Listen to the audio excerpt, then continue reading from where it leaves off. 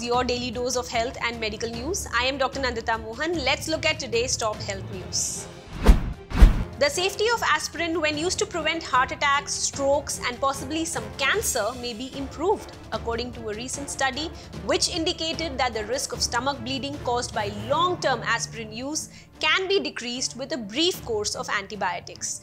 The results of the HEAT, that is the Helicobacter pylori Eradication Aspirin trial, which was led by Professor Chris Hawkey from the University of Nottingham School of Medicine and Nottingham Digestive Diseases Centre and funded by the National Institute for Health and Care Research Health Technology Assessment Programme, are published in the Lancet. The team wrote to close to 2 lakh patients who were taking aspirin and close to 30,000 volunteered and took part in the study.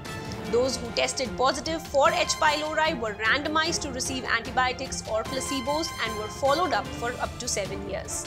Over the first 2.5 years, those who had antibiotic treatment were less likely to be admitted to hospital because of ulcer bleeding than those who had dummy tablets.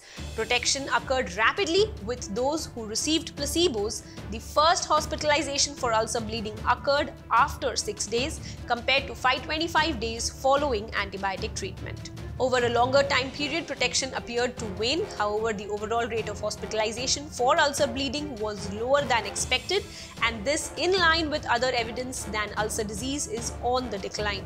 Risks for people already on aspirin are low. The risks are higher when people first start aspirin, when searching for H. pylori, and treating it probably worthwhile.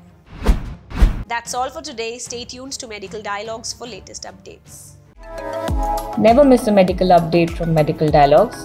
Like, subscribe and press the bell icon.